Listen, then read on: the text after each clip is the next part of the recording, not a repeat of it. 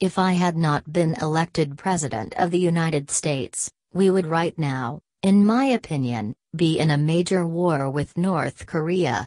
Much work remains to be done, but my relationship with Kim Jong-un is a good one.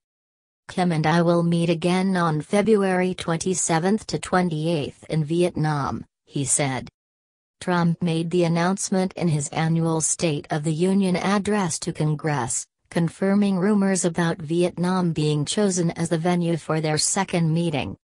But he stopped short of saying where in Vietnam. Vietnam's Foreign Ministry spokeswoman Thi Thu Hang said late last month that Vietnam was confident of its readiness to host the second Kim-Trump meeting. We believe in our ability to organize such kinds of events after our success in hosting the Asia-Pacific Economic Cooperation, APEC, in 2017. The nation was willing to actively contribute to building peace and stability in the Korean peninsula, she added.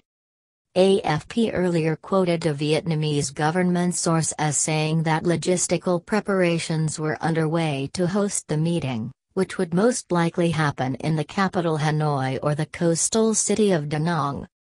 The U.S. president joined leaders of 20 Pacific Rim economies, including Chinese President Xi Jinping and Russian President Vladimir Putin, for the APEC 2017 summit in Da Nang. The South Korean ambassador to Vietnam, Kim Jong-un, said he highly regarded Vietnam's contributions to denuclearization and peace on the Korean peninsula. Vietnam has good relations with both South and North Korea and the U.S., and has experience in successfully hosting many international summits in recent years such as APEC.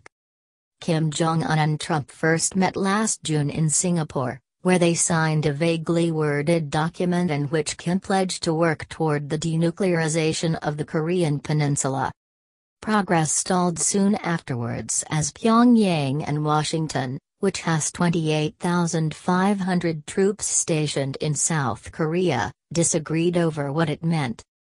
The U.S. expects Pyongyang to give up its nuclear arsenal, built by the Kim regime as a hedge against military action by hostile nations, including regime change.